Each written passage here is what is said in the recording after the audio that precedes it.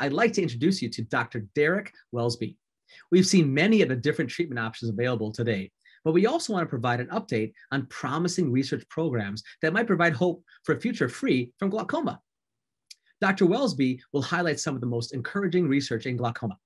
Dr. Welsby received his medical degree and PhD in molecular biology from the University of California, Los Angeles. He then completed his ophthalmology residency and glaucoma fellowship at the Johns Hopkins University and Wilmer Eye Institute.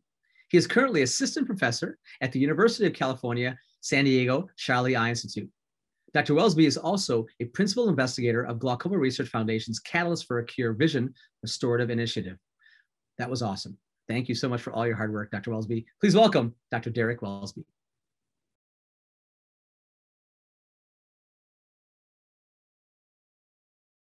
I am Derek Welsby, and I'm speaking to you on behalf of the Catalyst for a Cure team. I'm here to give you a research update. It's my privilege to be able to speak on behalf not just of my lab, but on behalf of the rest of the Catalyst for the Cure team, which includes Xin Dewan, Anna Latorre, and Young Hu. So Dr. Latorre is at UC Davis.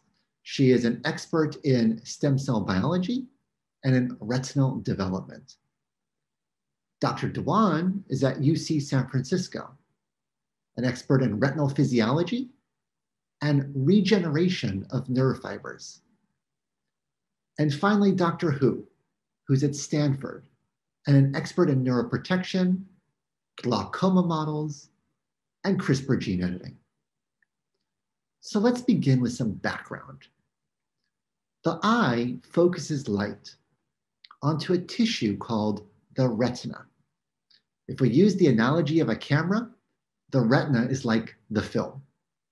And it's composed of many types of cells, one of which is the optic nerve cell. It has a long fiber that connects that point on the retina to a corresponding spot on the brain. Now, I'm showing you one cell. In reality, there are about 1 million lining the retina. And you can think of it as each one representing about a pixel of your vision. Visual information is processed by the retina and those optic nerve cells, and then transmitted via the optic nerve to the brain where we experience vision. So what happens in glaucoma? Here is an actual photo of a retina as your ophthalmologist would see when he or she examines your eye. We can't see individual optic nerve cells, so I've overlaid a cartoon showing 12 optic nerve cells and the visual field seen by a patient. Keep in mind that the optics of the eye invert the image on the retina, and that little black spot is totally normal. That's called the blind spot, and it comes about because we can't see light that is focused directly on the optic nerve. In glaucoma, those optic nerve cells are damaged at their nerve fibers right as they're about to leave the eye at the optic nerve head. Those fibers degenerate, and the cells eventually die, and portions of the retina become disconnected from the brain, leading to vision loss. And this continues to spread, and patients lose more and more vision and more optic nerve cells. And sadly for some, this can lead to total blindness. Now, it would be one thing if this were a rare disease, but we have an aging population, and this is a disease of aging. The graph shows how common glaucoma is in different age groups. About 5%, or 1 in 20 of people over 75 have glaucoma, a huge number. Indeed, there are about 75 million cases of glaucoma worldwide right now, and we expect that number to grow to above 110 million in just 20 years. All of our treatments, including surgery, laser, and eye drops, they all center around lowering eye pressure. Yet, studies have been done looking at glaucoma patients in the community. And we find only about 50% of them have ever had an elevated eye pressure. And indeed, 50% will have a pressure less than 21 on every visit. Moreover, lowering eye pressure doesn't cut it for everyone. This graph shows what happens to glaucoma patients after diagnosis while being treated at a prestigious academic institution.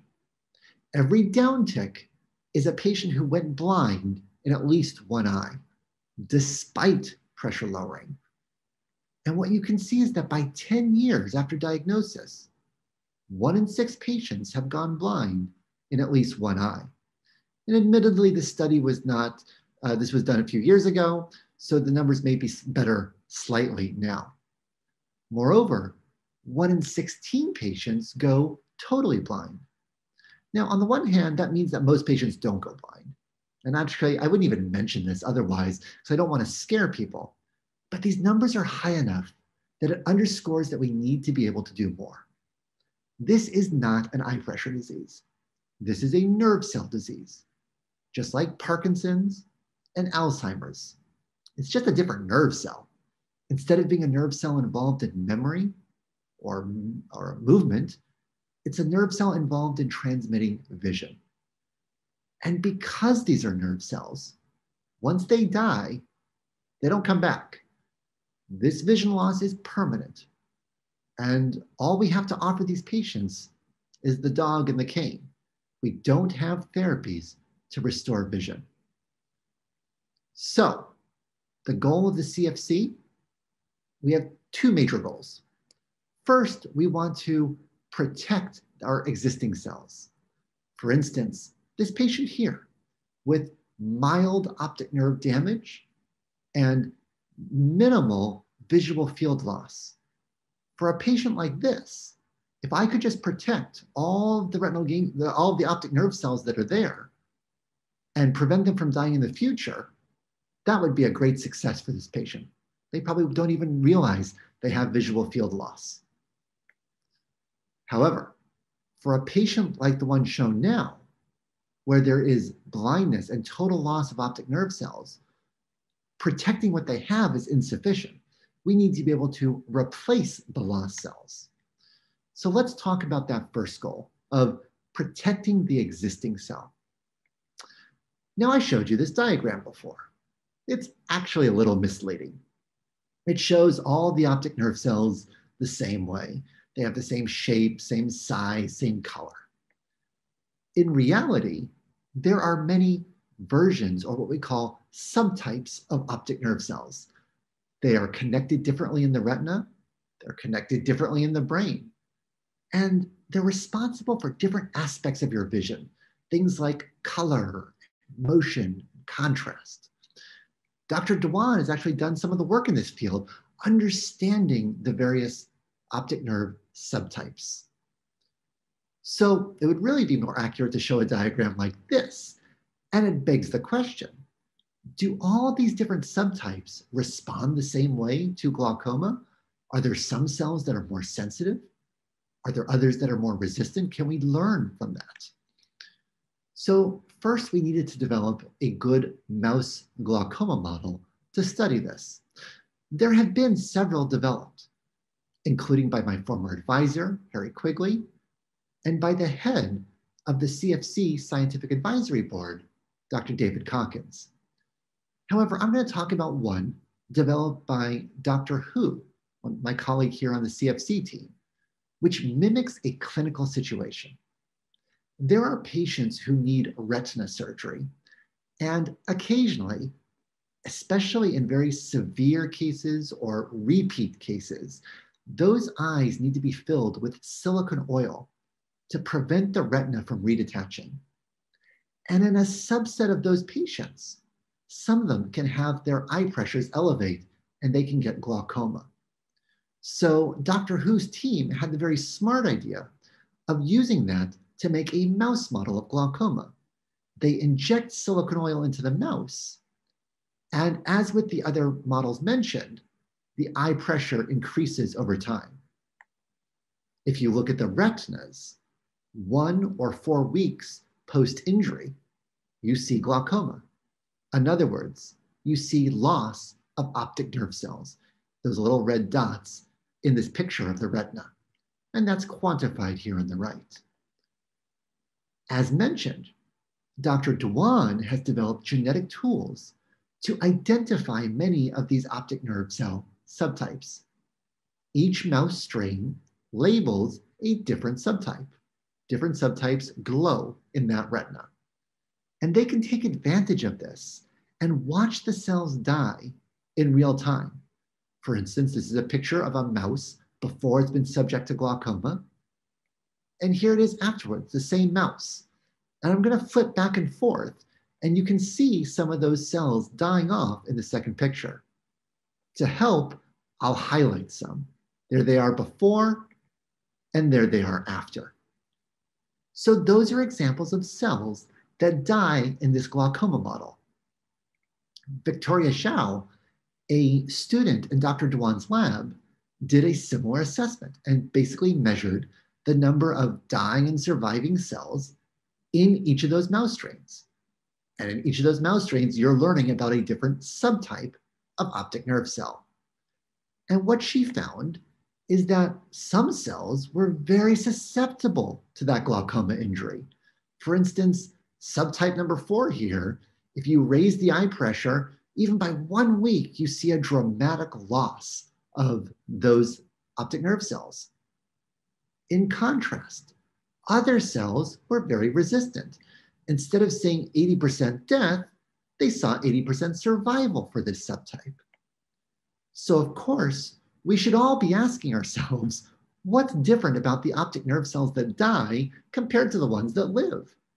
Well, Dr. Dewan identified a unique protein that was present in the resistant ones and not in the susceptible ones. Now, if that protein is the reason for their resistance, 2 predictions should come true. If we subtract the protein from the resistant cells, they should become more sensitive. Conversely, if we add the protein back to the sensitive cells, they should become resistant to that silicon oil induced glaucoma.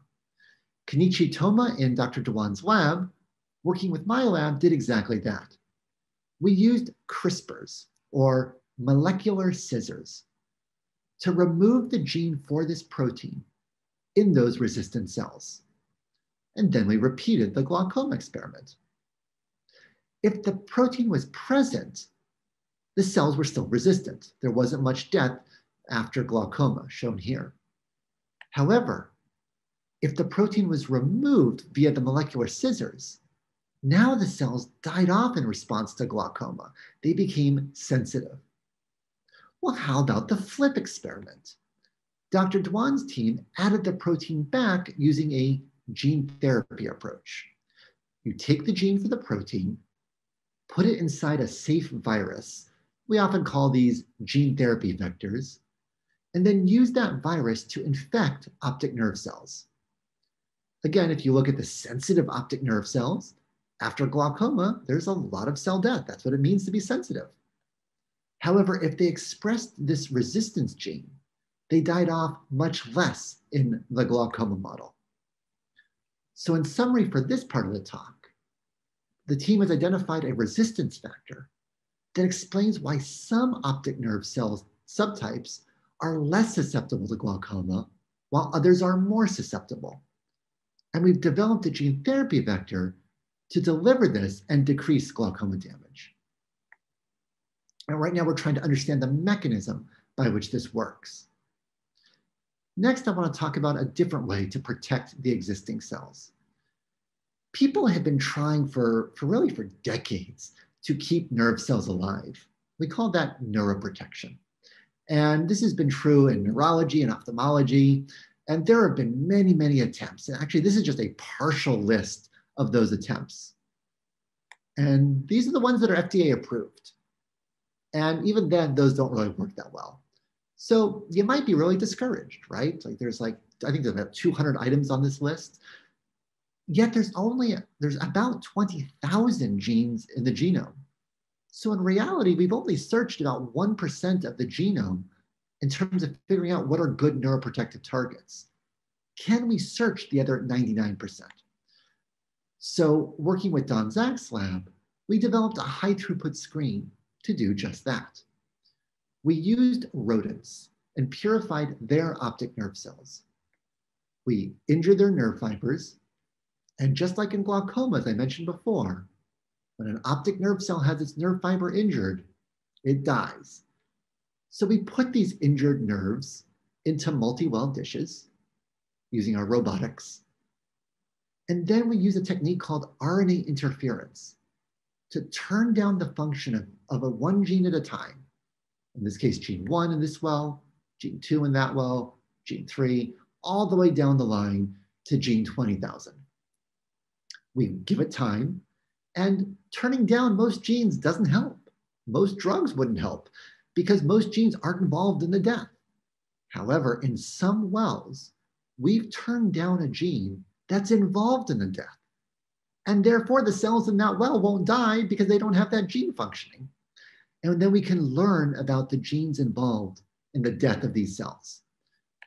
How do we find those wells with 20,000 wells?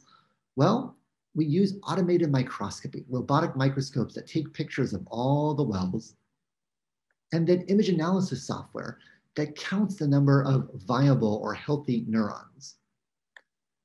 And then we can graph it and see which are the most interesting. So in this case, there's about 17,000 genes that were inhibited one by one. And we want the one that gives us the most survival, which was this dot right here, a pair of genes called DLK and LZK. So next we wanted to see if what we were finding on plastic was true in the animal. So we turned to the mouse optic nerve crush model of glaucoma. Here again, you damage the nerve fibers of the optic nerve cells, in this case mechanically, wait 2 weeks, and they will die in response. This is what this looks like. So you're looking at a picture of a mouse retina. Each red dot is an optic nerve cell. 2 weeks after that mechanical nerve fiber injury, you see profound cell death, nearly about 90%. However, a single injection of an inhibitor of DLK nearly totally reverses that cell death in this model. So what is DLK? It's a signal of injury. So in response to injury to the nerve fiber, DLK accumulates, migrates back up to the cell body of the nerve cell. Think of that as like the headquarters where decisions are made, and executes a cell death program. And if we block DLK, the injury happens, but the cell doesn't learn about the injury, doesn't die, and we hope lives long enough to recover from the injury. So in summary for this part of the talk, DLK inhibition is robustly protective to optic nerve cells, and it can be inhibited with a drug that we are currently developing. So now let's talk about those patients where they've already lost optic nerve cells and we need to replace them. Ultimately, that's going to involve transplantation of optic nerve cells. And those transplanted optic nerve cells are going to need to live long enough to reconnect to the retina and reconnect to the brain.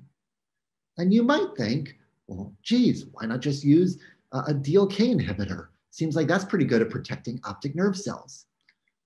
Well, interestingly, Trent Watkins did an experiment where he showed that normal optic nerve cells, if you tweak them, you can get them to regenerate their nerve fibers in the optic nerve. However, if you inhibit DLK, you can do all the tweaking you want, you don't get much regeneration. And so why would that be? Well, it kind of makes sense. If DLK is the signal of injury, if you cut off the nerve fiber via the injury, if there's no DLK to signal to the cell body, there's no reason that the cell body would want to initiate a program of regeneration. So any type of replacement strategy is going to need that neuroprotective, but where we can't be preventing regeneration, we need to be encouraging regeneration. So the team set out to identify a new set of targets that, when inhibited, would give us that survival effect, and this time improve regeneration, not block it. Now, in past, we had used mouse optic nerve cells, but ideally, it would be great to study human optic nerve cells.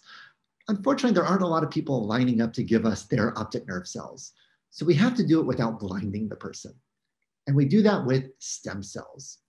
Amit Patel, who was at the time a postdoc in my lab, worked with Dr. Carl Wallen, one of our faculty, who's an expert in stem cell technology. We isolate blood from glaucoma patients, turn the blood into stem cells. We then genetically modify the stem cells so that they turn into optic nerve cells. If they turn into optic nerve cells, they'll turn red. And we then give those stem cells the instructions to turn into mini retinas. The ball right there is not an eyeball. It's a stem cell derived retina grown in a dish. And it's starting to make optic nerve cells, which are the little red dots. We then purify the optic nerve cells, add them to those multi-well dishes, injure their nerve fiber, and this time we're going to measure two things. We're going to measure how many of them survive, which ones survive, and which ones regrow their nerve fiber. And instead of using that technique called RNA interference, this time we're going to use drugs to interfere with gene function. So in well 1, we might add drug 1. Over here, we add drug 2, etc. Going down the line, we add an entire library of drugs. Again, most of the cells die. Most of the cells fail to regenerate their nerve fibers. And we use robotic microscopes to find those wells where something exciting has happened. And it turns out that we don't usually just have one interesting well or one interesting drug. We have several. So then we can use machine learning to try to understand those patterns and the common reason why these multiple drugs are giving us cell survival and regeneration of the nerve fiber. One of the targets we identified were called the GCK4 kinases. Shown on top in purple is the optic nerve crush model that you saw before. Before the cells were red, now they're labeled in a purple color. Again, 2 weeks after injury, you see lots of death. But if we have disrupted those GCK4 kinases, just like with inhibiting DLK, we get survival. However, now the picture on the bottom where we measure optic nerve regeneration, it's actually the opposite. Instead of decreasing regeneration, now when we inhibit the GCK4 kinases and tweak those optic nerve cells to make them regrow their fibers, we actually get much more regeneration. So in summary for this part, GCK4 kinase inhibition can both give us survival and improve regeneration. And again, this can be inhibited with a drug. So finally, let's talk about actually replacing those lost cells. How is it going to happen? Well, initially, I think people believed it was going to happen with embryonic stem cells. So embryos obviously have the ability to turn into any tissue in the body, any cell type in the body, but working with embryonic tissue presented problems. So the revolution came when we learned that we could use induced pluripotent stem cells. By putting in these 4 genes into any cell in the body, you could de-age them and turn them back into stem cells. And then you could use those stem cells to turn into whatever tissue you want. Obviously, the tissue we want are optic nerve cells. Dr. Latorre is an expert on taking those stem cells and driving them to differentiate into optic nerve cells. And again, here instead of red, they're shown in green. However, an interesting thing happens with these optic nerve cells that are derived from stem cells. They go great initially, but then they die off. And so we asked the question, could we improve their survival by inhibiting those GCK4 kinases? And the answer was yes. It's shown in right, you see many more green dots surviving in those little mini retinas. and those are the optic nerve cells. And the big question was, well, what happens to their fiber regeneration? And as predicted, instead of having this kind of runty regeneration shown here, they had very nice, robust regeneration of their nerve fibers when exposed to that inhibitor of the GCK4 kinases. So now that we're getting a better substrate for transplantation, the next question is to actually do transplantation.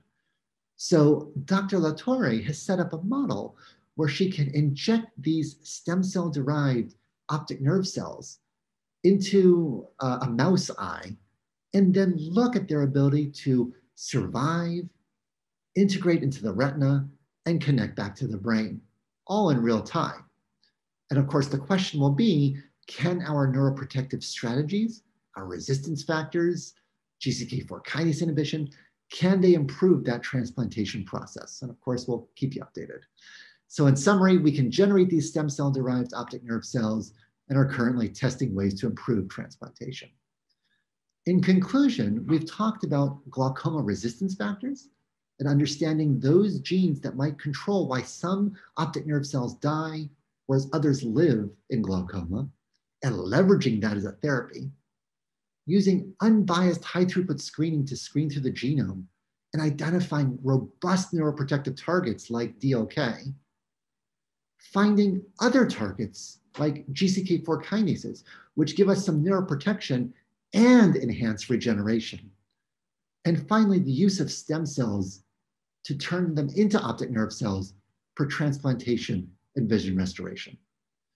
Of course, I want to thank the people who actually do the work. They're in my lab, especially Dr. Amit Patel, also Cassidy Lee, Shirley Liu, and Mai Vu. The rest of the CFC team, including Dr. Dewan, Dr. Latorre, and Dr. Hu. David Calkins, who's the head of our scientific advisory board, and Tom Bruner, the head of the Glaucoma Research Foundation, and all of their funding and support. Thank you very much.